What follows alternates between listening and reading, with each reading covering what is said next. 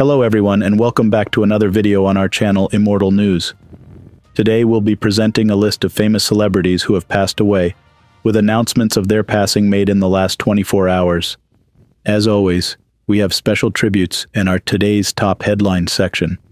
Before we proceed, we kindly ask for your support by giving this video a thumbs up. Let's begin. Thank you. Number 9. Dex Carvey, a life of passion and creativity cut short. Dex Carvey, the son of renowned Wayne's World star Dana Carvey, has tragically passed away at the age of 32 due to an accidental overdose. The news of his untimely death, announced by his father, has left the family, friends, and fans mourning a life full of talent and potential. Born into a family immersed in creativity and performance, Dex inherited a diverse array of talents, including music, art, filmmaking, and comedy. He pursued each of these with passion and commitment, showcasing his multifaceted abilities and vibrant personality. His collaborations with his father, including several TV series, were a testament to their close bond and shared love for the arts. Dex's loss is profoundly felt by his parents, Dana Carvey and Paula Zwegerman, and his younger brother Thomas, aged 30. In the words of his father, Dex loved life, and his enthusiasm and joy were contagious to those around him.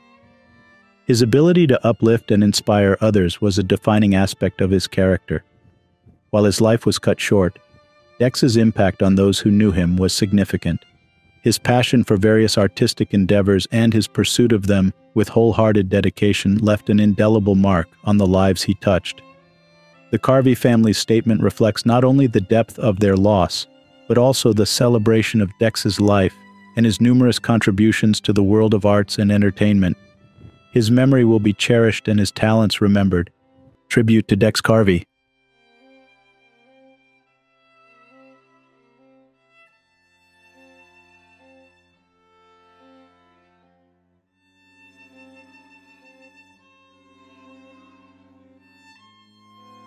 Number 8. George Brown, the rhythmic heartbeat of Kool the Gang. George Brown, a co-founder and the dynamic drummer of the iconic funk and disco band Kool the Gang, passed away from lung cancer in Los Angeles at the age of 74. His death, announced by a representative from the band's record company, marks the loss of a musical innovator whose beats and co-written songs became the soundtrack of generations. Joining forces with 7 other musicians in Jersey City, New Jersey in 1964, Brown was instrumental in shaping Kool the Gang's distinctive sound. The group's hard work and perseverance paid off with their breakout hit Jungle Boogie in 1973, propelling them into the limelight. Over the next 12 years, Kool the Gang enjoyed immense success, with 25 Billboard R&B Top 10 hits and a seamless transition from funk to disco to Quiet Storm. Brown's remarkable drumming skills earned him the nickname Funky, and his rhythms became the foundation for many of the band's most beloved songs, including Celebration, Ladies' Night, and Jungle Boogie. His influence extended beyond the band, with his beats being sampled by numerous hip-hop and pop artists, cementing his status as a major influence in the music industry. Kool the Gang's music transcended the recording studio, frequently appearing on film and television soundtracks, notably in Quentin Tarantino's Pulp Fiction with Jungle Boogie, and continued to be radio staples well into the 2020s. Their contribution to music was recognized with 2 Grammy Awards and an induction into the Songwriters Hall of Fame in 2018. George Brown's legacy as a founding member of Kool the Gang will live on through the timeless music he helped create, a celebration of rhythm and joy that continues to resonate across the world. Tribute to George Brown.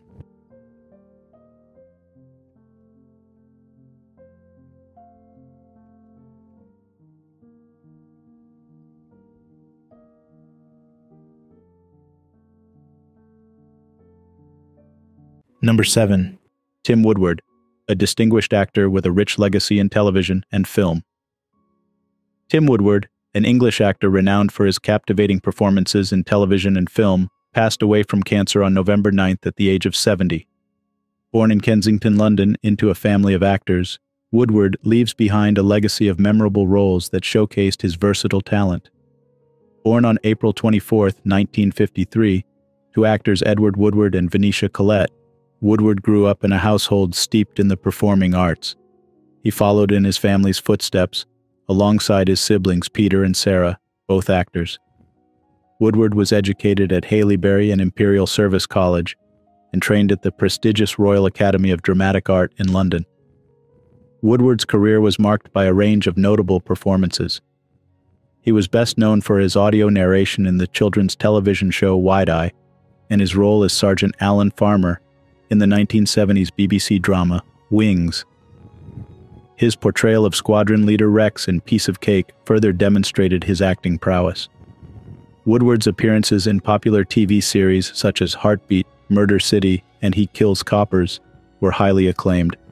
In addition to his television work, Woodward had a cameo in William Mager's short film Stiletto, and appeared in numerous other series, including The Equalizer, where he shared the screen with his father Edward. His diverse roles in shows like The Irish RM, Absolutely Fabulous, and Agatha Christie's Poirot further highlight his range as an actor. Tim Woodward's death leaves a void in the world of acting. His contributions to television and film, his distinctive talent, and his ability to bring characters to life will be remembered and cherished. Tribute to Tim Woodward.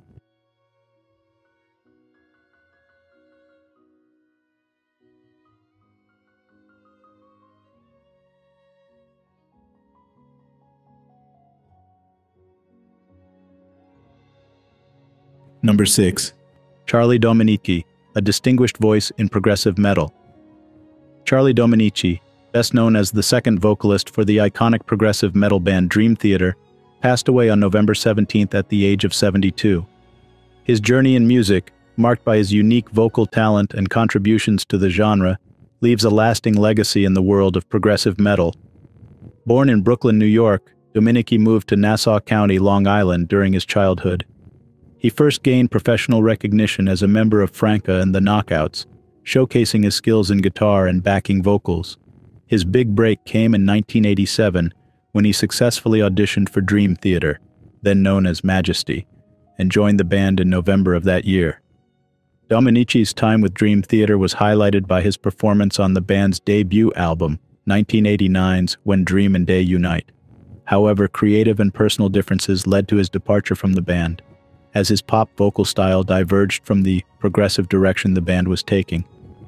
Despite this, he maintained a cordial relationship with the band members throughout their careers. After a hiatus from the music industry, Dominici rediscovered his passion for music. This resurgence was sparked by his participation in Dream Theater's 15th anniversary performance in 2004, where he joined them on stage for the first time in 15 years. Inspired by this experience, he embarked on a solo career, releasing a 3-album concept piece, O3, a trilogy, between 2005 and 2008. Dominici's influence extended beyond his albums, as he also opened for Dream Theater during their Chaos in Motion tour in 2007. His role in shaping the sound and style of Dream Theater and his later solo work contribute to his enduring legacy in progressive metal. Charlie Dominici's life and career in music were characterized by his distinctive vocal talent and his contributions to a genre he helped define. Tribute to Charlie Dominici.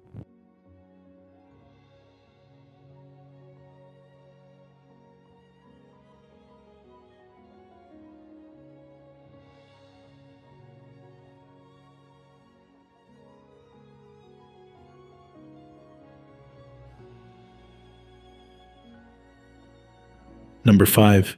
As Byatt, a literary luminary and storyteller extraordinaire, Dame Antonia Susan Duffy, widely known by her pen name as Byatt, an acclaimed author and critic celebrated for her intricate and thought-provoking novels, passed away peacefully at her home at the age of 87. Her publisher Chatto and Amp Windus confirmed her passing, leaving the literary world to mourn the loss of a brilliant mind whose work spanned 6 decades. Byatt's novels, particularly the Booker Prize-winning Possession and the insightful The Children's Book, are testaments to her ability to weave complex narratives that explore family, myth, and the art of storytelling. Her literary prowess earned her numerous accolades, including a Chevalier of France's Order of Arts and Letters, and she was recognized as a leading voice in contemporary literature. Born in 1936 in Sheffield and raised in York, Byatt's early life set the stage for her illustrious career. After studying English at Cambridge, Bryn Mawr College in Philadelphia, and Oxford, she began teaching at University College London in 1962. Her first novel, Shadows of a Sun, published in 1964, revealed her deep interest in exploring intricate family dynamics. Byatt's quartet of novels following the life of Frederica Potter exemplified her skill in chronicling the evolving female experience in the 20th century. From The Virgin in the Garden to A Whistling Woman, she masterfully blended historical context with rich character development. Possession, a novel that juxtaposes two academics' love story with the mystery of Victorian poets, not only won the Booker Prize but also captivated a global audience, exemplifying Byatt's talent for crafting compelling narratives. Byatt's passion for creating was evident in all her works. She once said, "It's the most important thing in my life, making things." This passion extended to Peacock and Amp Vine, an illustrated essay, and countless other works that revealed her fascination with creativity and transformation. Her impact on literature was also recognized in the world of science, with a species of beetle named in her honor, inspired by her portrayal of naturalists in Morpho-Eugenia. As Byatt's legacy as a storyteller, intellectual, and creator of intricate worlds in her novels will continue to inspire readers and writers alike for generations to come. Tribute to Ask Byatt.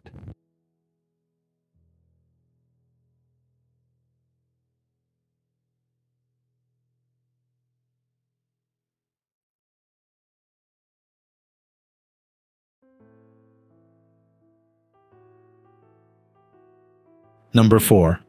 Bobby Ussery, a distinguished jockey with a Hall of Fame legacy. Bobby Ussery, an American Thoroughbred Horse Racing Hall of Fame jockey, passed away on November 16th at the age of 88. His illustrious career, marked by significant victories and innovative tactics, leaves a lasting imprint on the world of horse racing. Ussery's journey as a professional jockey began triumphantly at the Fairgrounds Racecourse in New Orleans on November 22, 1951, where he won the Thanksgiving Handicap aboard Reticule. This victory was the start of a remarkable decade for Ussery, during which he clinched wins in the Travers, Whitney, and Alabama Stakes. One of his most notable achievements came in 1959 with Winfield's Farms colt New Providence, winning Canada's prestigious Queen's Plate. New Providence went on to win the Canadian Triple Crown, highlighting Ussery's skill as a jockey. His success continued with notable finishes in major races, including his best finish in the Belmont Stakes in 1959 aboard Baghdad, and a series of significant wins in 1960 with horses like Hail to Reason and Ballyache. Upon retiring in 1974, Ussery had accumulated 3,611 race wins, a testament to his skill and dedication to the sport. His contributions to horse racing were recognized with his induction into the National Museum of Racing and Hall of Fame in 1980 and the Oklahoma Horse Racing Hall of Fame in 2011. Bobby Ussery's life and career in horse racing were characterized by his exceptional talent, innovative techniques, and numerous victories that made him one of the sport's most revered jockeys. Tribute to Bobby Ussery.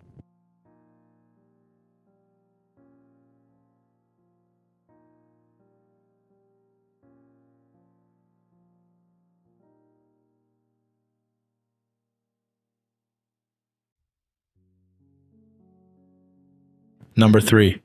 Sarah Louise Keyes Evans, a courageous pioneer in civil rights. Sarah Louise Keyes Evans, an African-American Army veteran and a seminal figure in the civil rights movement, passed away on November 16th at the age of 95. Born in 1928 in Washington, North Carolina, her courageous stand against racial segregation marked a pivotal moment in the fight for civil rights in the United States. Keyes enlisted in the Women's Army Corps in 1951 and was stationed at Fort Dix in New Jersey. Her most notable act of resistance occurred on August 1, 1952, when she was traveling from Fort Dix to North Carolina. During the journey, Keyes courageously refused to give up her seat to a white Marine, leading to her arrest and a 13-hour detention in a Roanoke Rapids jail cell. This incident resulted in the landmark civil rights case Keyes v. Carolina Coach Company Keyes, was represented by attorney Dovie Johnson Roundtree, and the case was resolved in her favor in 1955 by the Interstate Commerce Commission, a significant victory for the civil rights movement. This ruling came the same year Rosa Parks was arrested for a similar act of defiance, showing the broader context of resistance against racial segregation. Key's personal life saw her marrying George Evans in 1958. She was a devout member of Our Lady of Victory Catholic Church in Brooklyn, New York. Despite her efforts to keep her case a secret, her story and photo eventually reached the public, bringing her the recognition she deserved. Her legacy was honored through various tributes, including the declaration of Sarah Keys Evans Day on August 1st in Roanoke Rapids, and a dedicated mural depicting her story. The U.S. Army recognized her contributions with a video in 2020, and the 117th United States Congress considered awarding her the Congressional Gold Medal. Sarah Louise Keys Evans' bravery and resilience continue to inspire and remind us of the importance of standing up for justice and equality. Tribute to Sarah Louise Keys Evans. Number 2. Ken Adamson, a pioneering force in Denver. Broncos history. Ken Adamson, an esteemed member of the inaugural Denver Broncos team and a celebrated offensive lineman, passed away peacefully at his home in California at the age of 85. His passing marks the end of an era for the Denver Broncos in the American Football League, where he played a pivotal role in the early days of the franchise. Adamson's journey in professional football began after a successful college career at Notre Dame. He joined the Denver Broncos in 1960, contributing significantly to the team's formation and initial success. Starting all 14 games in the 1960 season, Adamson's prowess on the field was evident from the very beginning. He continued to be a mainstay in the lineup for the following 2 seasons, showcasing his skills and dedication to the team. His performance peaked in 1961, when he earned all AFL honors from the Associated Press, a testament to his talent and hard work. Adamson was part of the offensive line that supported running back Gene Mingo, a 2-time AFL All-Star and a member of the Broncos Ring of Fame. His contributions helped shape the early years of the Broncos, including their notable victory in the first game of the American Football League's history against the then Boston Patriots. Adamson's legacy is carried on by his beloved family, including his wife, Joyce Adamson, brother David Adamson, daughters Kelly, Shan, and Colleen, sons-in-law Matt and Charlie, and 5 grandchildren, Sean, Kenny, Claire, Elizabeth, and Emily. Ken Adamson's impact on the Denver Broncos and professional football will be remembered fondly. His role in the early success and development of the Broncos franchise has cemented his place in AFL and NFL history. Tribute to Ken Adamson.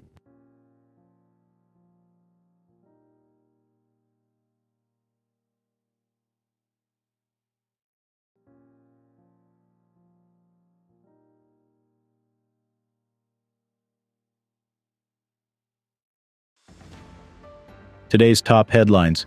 News 1.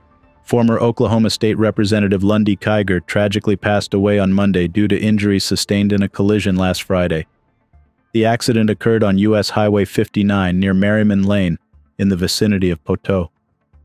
At the age of 69, Kiger was operating a tractor northbound on the highway when his vehicle was struck from behind by a Chevy Silverado, driven by 35-year-old Denver DeHart of Heavener. The impact caused Kiger's tractor to overturn, resulting in him being ejected from the vehicle. Emergency services airlifted Kiger to St. John's Hospital in Tulsa, where he succumbed to his critical injuries.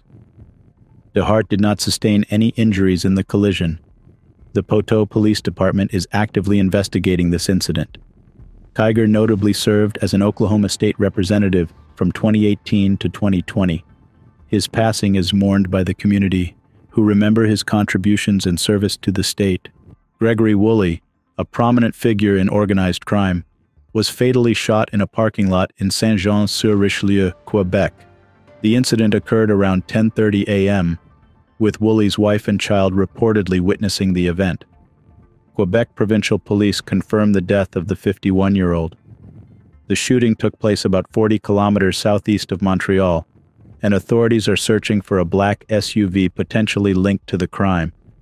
Woolley was known for his ties to the Hells Angels and his leadership in the syndicate's street gang.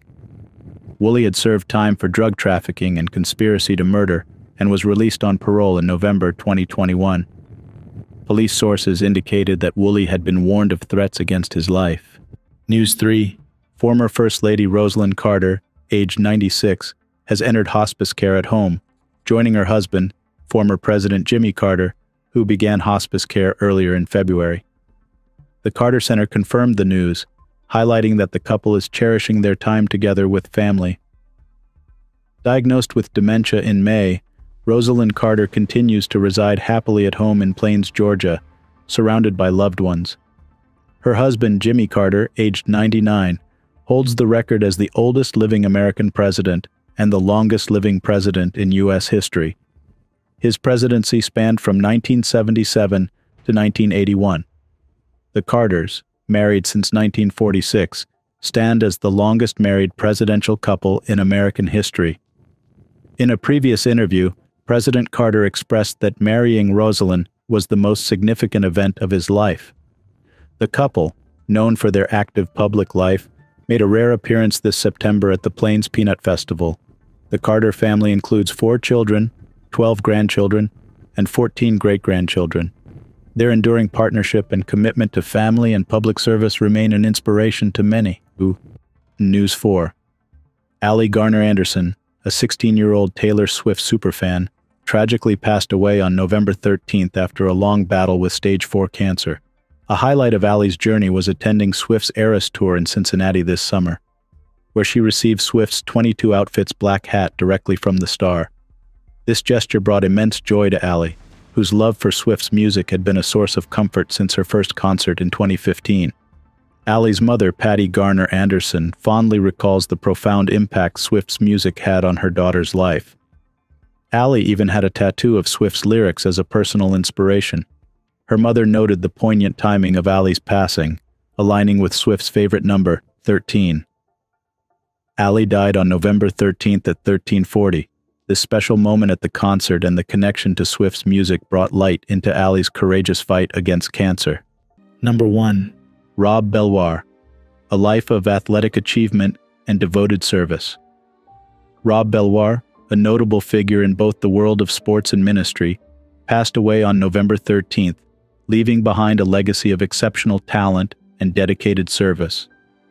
Born on July 13th, 1948 in Heidelberg, West Germany, to Lieutenant Colonel Robert Gerald Belvoir and Lucy Jones. His life was a remarkable journey of achievements and contributions. As a Hall of Fame alumni at Mercer University, Belvoir excelled in both basketball and baseball, showcasing his athletic prowess. His skills in baseball led him to be the first Mercer University alumnus to be drafted by Major League Baseball, where he played for the Cleveland Indians and the Atlanta Braves. However, his baseball career was temporarily paused when he was drafted into the United States Army, serving in the 82nd Airborne with a deployment to Vietnam. Upon his return, Belvoir's path took a spiritual turn as he was called to the ministry at Southwest Christian Church in Atlanta. For over 2 decades, he served faithfully, touching the lives of many in his community. In 2003, Robert and his wife Fran moved to Savannah, where he continued to blend his love for sports and service as the Sports Information Director at Savannah College of Art and Design. Robert is survived by his loving wife of 53 years, Frances Hart, his daughter Dana Michelle Brown, his son Robert Michael Belvoir, 4 grandsons, and his sister Michelle Thomas. His family, friends, and the communities he served will deeply miss his presence. A celebration of life service will be held later to honor this remarkable individual whose life was a blend of athletic talent and unwavering dedication to serving others. Tribute to Rob Belvoir,